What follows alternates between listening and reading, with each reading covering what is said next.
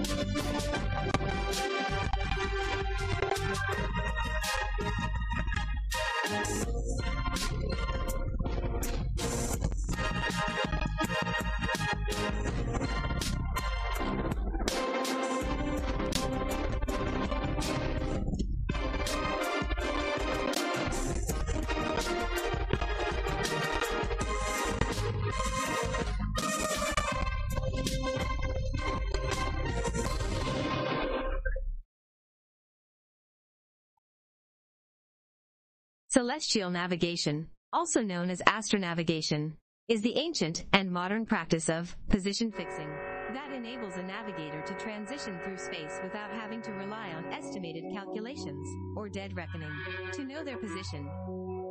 Celestial navigation uses sights, or angular measurements taken between a celestial body, e.g. the sun, the moon, a planet, or a star, and the visible horizon. The sun is most commonly used, but navigators can also use the moon, a planet, Polaris, or one of 57 other navigational stars, whose coordinates are tabulated in the Nautical Almanac and Air Almanacs. Celestial navigation is the use of angular measurements, sights, between celestial bodies and the visible horizon to locate one's position in the world, on land as well as at sea. At a given time, any celestial body is located directly over one point on the Earth's surface. The latitude and longitude of that point are known as the celestial body's geographic position, GP, the location of which can be determined from tables in the Nautical or Air Almanac for that year. The measured angle between the celestial body and the visible horizon is directly related to the distance between the celestial body's GP and the observer's position. After some computations, referred to as sight reduction, this measurement is used to plot a line of position, LOP. On a navigational chart or plotting worksheet, the observer's position is somewhere on that line. The LOP is a short segment of a very large circle on Earth that surrounds the GP of the observed celestial body. An observer located anywhere on the circumference of this circle on Earth, measuring the angle of the same celestial body above the horizon at that instant of time, would observe that body to be at the same angle above the horizon. Sights on two celestial bodies give two such lines on the chart, intersecting at the observer's position. Actually, the two circles would result in 2 points of intersection arising from sights on two stars described above, but one can be discarded since it will be far from the estimated position. See the figure at example below. Most navigators will use sights of 3 to 5 stars, if available, since that will result in only one common intersection and minimizes the chance of error. That premise is the basis for the most commonly used method of celestial navigation, referred to as the altitude intercept method. At least 3 points must be plotted. The plot intersection will usually provide a triangle where the exact position is inside of it. Accuracy of the sights is indicated by the size of the triangle. There are several other methods of celestial navigation that will also provide position finding using sextant observations, such as the noon sight and the more archaic lunar distance method. Joshua Slocum used the lunar distance method during the first recorded single-handed circumnavigation of the world. Unlike the altitude intercept method, the noon sight and lunar distance methods do not require accurate knowledge of time. The altitude intercept method of celestial navigation requires that the observer know exact Greenwich Mean Time, GMT, at the moment of his observation of the celestial body, to the second since for every 4 seconds that the time source, commonly a chronometer or, in aircraft, an accurate hack watch is in error, the position will be off by approximately 1 nautical mile. Example. An example illustrating the concept behind the intercept method for determining one's position is shown to the right. 2 other common methods for determining one's position using celestial navigation are the longitude by chronometer and ex-meridian methods. In the adjacent image, the 2 circles on the map represent lines of position for the Sun and Moon at 12 o'clock GMT on October 29, 2005. At this time, a navigator on a ship at sea measured the Moon to be 56 degrees above the horizon using a sextant. 10 minutes later, the Sun was observed to be 40 degrees above the horizon. Lines of position were then calculated and plotted for each of these observations. Since both the Sun and Moon were observed at their respective angles from the same location, the navigator would have to be located at one of the 2 locations where the circles cross. In this case, the navigator is either located on the Atlantic Ocean, about 350 nautical miles, 650 kilometers, west of Madeira, or in South America, about 90 nautical miles, 170 kilometers, southwest of Asunción, Paraguay. In most cases, determining which of the 2 intersections is the correct one is obvious to the observer, because they are often thousands of miles apart. As it is unlikely that the ship is sailing across South America, the position in the Atlantic is the correct one. Note that the lines of position in the figure are distorted because of the map's projection. They would be circular if plotted on a globe. An observer at the Gran Chaco point would see the Moon at the left of the Sun, and an observer in the Madeira point would see the Moon at the right of the Sun. Angular measurement. Accurate angle measurement evolved over the years. One simple method is to hold the hand above the horizon with one's arm stretched out. The width of the little finger is an angle just over 1.5 degrees elevation at extended arm's length, and can be used to estimate the elevation of the Sun from the horizon plane, and therefore estimate the time until sunset. The need for more accurate measurements led to the development of several increasingly accurate instruments, including the Kamal, astrolabe, octant, and sextant. The sextant and octant are most accurate because they measure angles from the horizon, eliminating errors caused by the placement of an instrument's pointers, and because their dual mirror system cancels relative motions of the instrument, showing a steady view of the object and horizon. Navigators measure distance on the globe in degrees, arc minutes, and arc seconds. A nautical mile is defined as 1,852 meters, but is also, not accidentally, 1 minute of angle along with a meridian on the Earth. Sextants can be read accurately to within 0.2 arc minutes, so the observer's position can be determined within, theoretically, 0.2 miles, about 400 yards, 370 m. Most ocean navigators, shooting from a moving platform, can achieve a practical accuracy of 1.5 miles, 2.8 kilometers, enough to navigate safely when out of sight of land. Practical navigation. Practical celestial navigation usually requires a marine chronometer to measure time, a sextant to measure the angles, an almanac giving schedules of the coordinates of celestial objects, a set of sight reduction tables to help perform the height and azimuth computations, and a chart of the region. 2 nautical ship officers shoot in one morning with the sextant, the sun altitude. With sight reduction tables, the only calculations required are addition and subtraction. Small handheld computers, laptops, and even scientific calculators enable modern navigators to reduce sextant sights in minutes by automating all the calculation and slash or data lookup steps. Most people can master simpler celestial navigation procedures after a day or 2 of instruction and practice, even using manual calculation methods. Modern practical navigators usually use celestial navigation in combination with satellite navigation to correct a dead reckoning track. That is, a course estimated from a vessel's position, course and speed. Using multiple methods helps the navigator detect errors and simplifies procedures. When used this way, a navigator will from time to time measure the sun's altitude with a sextant. Then compare that with a precalculated altitude based on the exact time and estimated position of the observation. On the chart, one will use the straight edge of a plotter to mark each position line. If the position line indicates a location more than a few miles from the estimated position, more observations can be taken to restart the dead reckoning track. In the event of equipment or electrical failure, taking sun lines a few times a day and advancing them by dead reckoning allows a vessel to get a crude running fix sufficient to return to port. One can also use the Moon, a planet, Polaris, or one of 57 other navigational stars to track celestial positioning. Latitude. Latitude was measured in the past either by measuring the altitude of the Sun at noon, the noon sight, or by measuring the altitudes of any other celestial body when crossing the meridian, reaching its maximum altitude when due north or south, and frequently by measuring the altitude of Polaris, the North Star, assuming it is sufficiently visible above the horizon, which it is not in the southern hemisphere. Polaris always stays within 1 degree of the celestial North Pole. If a navigator measures the angle to Polaris and finds it to be 10 degrees from the horizon, then he is about 10 degrees north of the equator.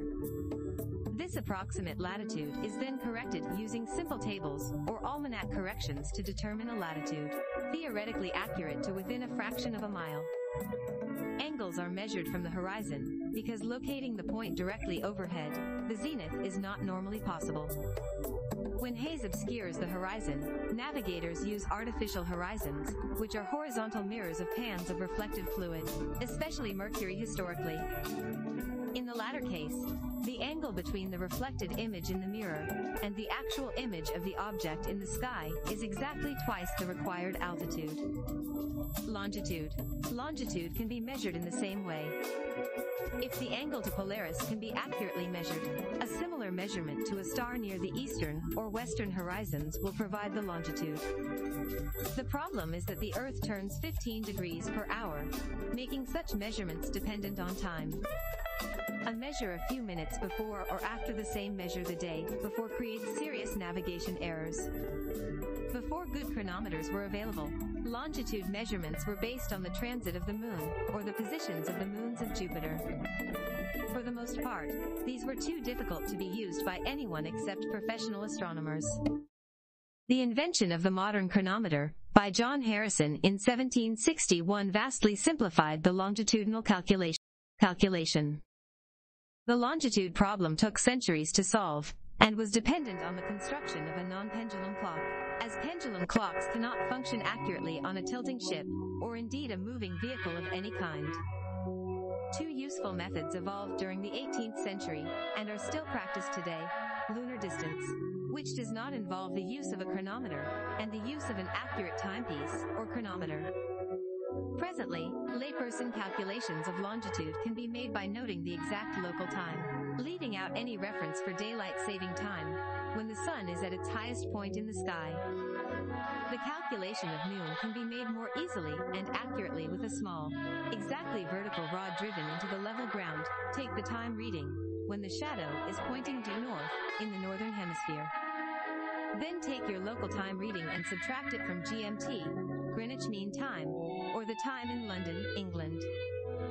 For example, a noon reading, 1,200 hours, near central Canada, or the US would occur at approximately 6 p.m., 1,800 hours, in London. The 6-hour differential is 1/4 of a 24-hour day, or 90 degrees of a 360-degree circle, the Earth. The calculation can also be made by taking the number of hours, use decimals for fractions of an hour, multiplied by 15, the number of degrees in 1 hour. Either way, it can be demonstrated that much of central North America is at or near 90 degrees west longitude. Eastern longitudes can be determined by adding the local time to GMT, with similar calculations. Lunar distance. The older method, called lunar distances, was refined in the 18th century, and employed with decreasing regularity, at sea through the middle of the 19th century. It is only used today by sextant hobbyists and historians. But the method is theoretically sound, and can be used when a timepiece is not available, or its accuracy is suspect during a long sea voyage. The navigator precisely measures the angle between the moon and the sun, or between the moon and one of several stars near the ecliptic. The observed angle must be corrected for the effects of refraction and parallax, like any celestial sight. To make this correction, the navigator would measure the altitudes of the moon and sun, or star, at about the same time as the lunar distance angle. Only rough values for the altitudes were required. Then a calculation with logarithms, or graphical tables requiring 10 to 15 minutes work would convert the observed angle to a geocentric lunar distance. The navigator would compare the corrected angle against those listed in the almanac for every 3 hours of Greenwich time, and interpolate between those values to get the actual Greenwich time aboard ship. Knowing Greenwich time and comparing against local time from a common altitude site, the navigator can work out his longitude. Use of time. The considerably more popular method was, and still is, to use an accurate timepiece to directly measure the time of a sextant site. The need for accurate navigation led to the development of progressively more accurate chronometers in the 18th century. See John Harrison. Today, time is measured with a chronometer, a quartz watch, a shortwave radio time signal broadcast from an atomic clock, or the time displayed on a GPS. A quartz wristwatch normally keeps time within a half second per day. If it is worn constantly, keeping it near body heat, its rate of drift can be measured with the radio, and, by compensating for this drift, a navigator can keep time to better than a second per month. Traditionally, a navigator checked his chronometer from his sextant at a geographic marker surveyed by a professional astronomer. This is now a rare skill, and most harbor masters cannot locate their harbor's marker. Traditionally, 3 chronometers were kept in gimbals in a dry room near the center of the ship. They were used to set a hacking watch for the actual site, so that no chronometers were ever exposed to the wind and salt water on deck. Winding and comparing the chronometers was a crucial duty of the navigator. Even today, it is still logged daily in the ship's deck log, and reported to the captain before 8 bells on the forenoon watch, shipboard noon. Navigators also set the ship's clocks and calendar. Modern celestial navigation. The celestial line of position concept was discovered in 1837 by Thomas Hubbard Sumner when, after one observation, he computed and plotted his longitude at more than one trial latitude in his vicinity, and noticed that the positions lay along a line. Using this method with 2 bodies, navigators were finally able to cross 2 position lines and obtain their position, in effect determining both latitude and longitude. Later in the 19th century came the development of the modern, Mark St. Hilaire, intercept method. With this method, the body height and azimuth are calculated for a convenient trial position, and compared with the observed height. The difference in arc minutes is the nautical mile intercept distance that the position line needs to be shifted toward, or away from the direction of the body's subpoint. The intercept method uses the concept illustrated in the example in the How It Works section above. 2 other methods of reducing sights are the longitude by chronometer, and the ex-meridian method.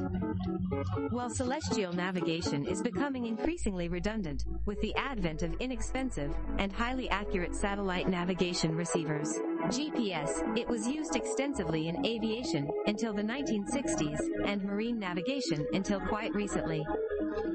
However, since a prudent mariner never relies on any sole means of fixing his position, many national maritime authorities still require deck officers to show knowledge of celestial navigation in examinations, primarily as a backup for electronic/satellite navigation. One of the most common current usages of celestial navigation aboard large merchant vessels is for compass calibration and error, checking at sea when no terrestrial references are available.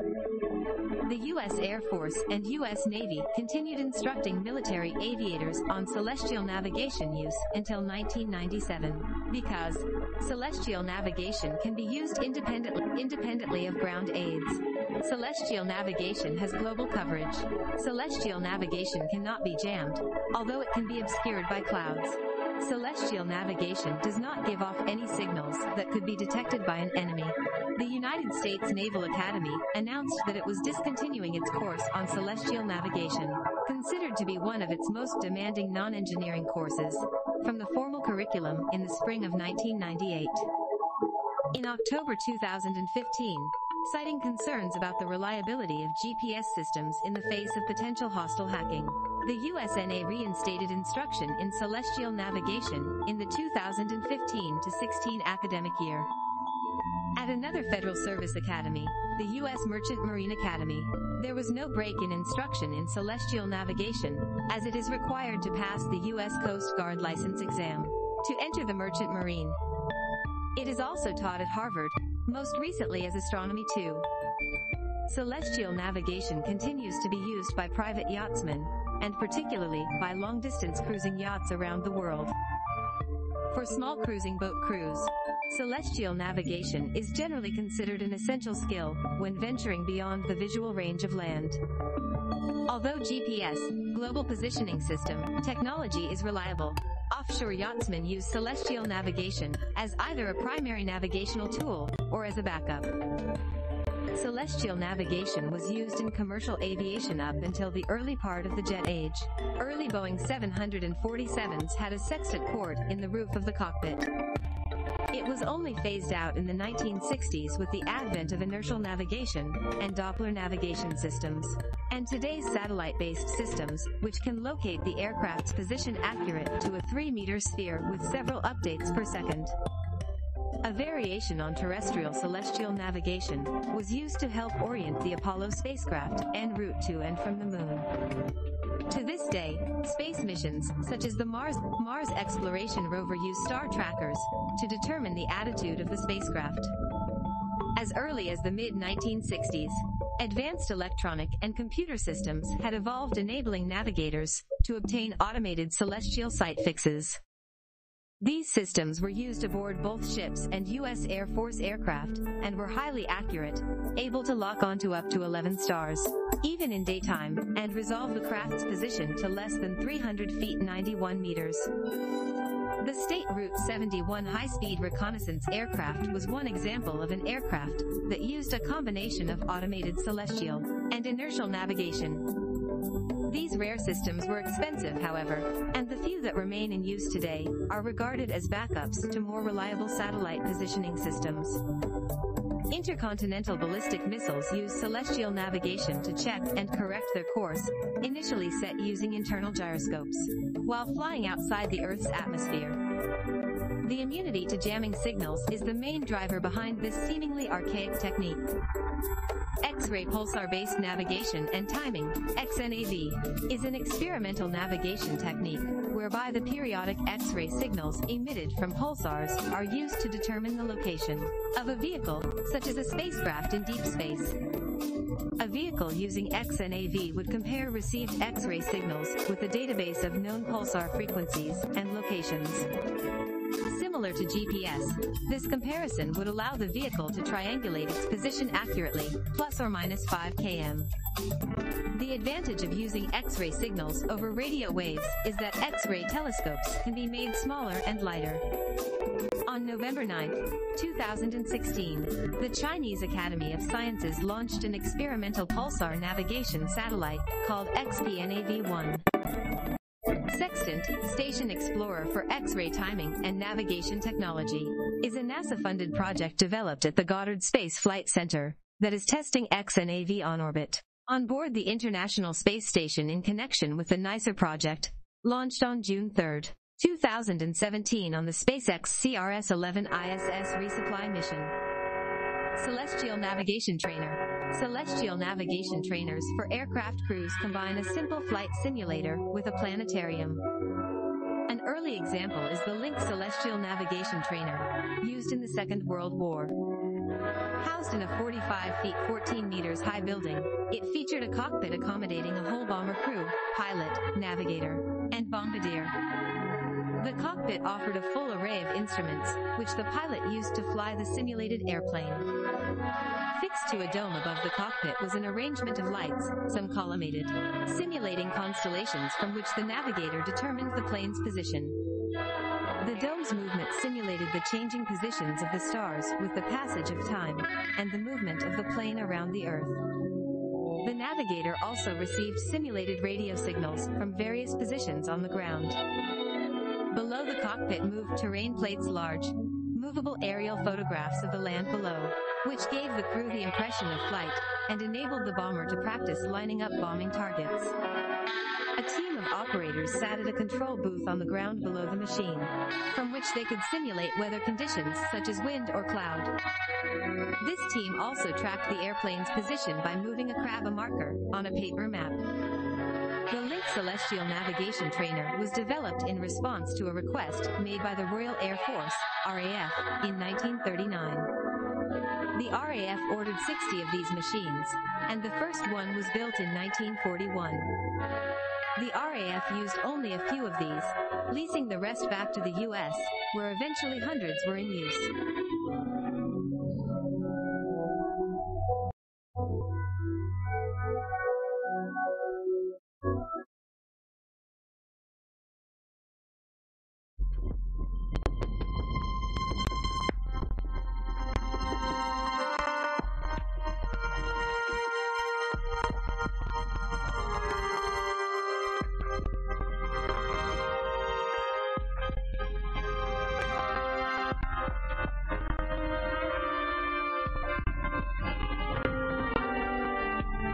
This is brought to you by the Praetorian, on both YouTube and Facebook.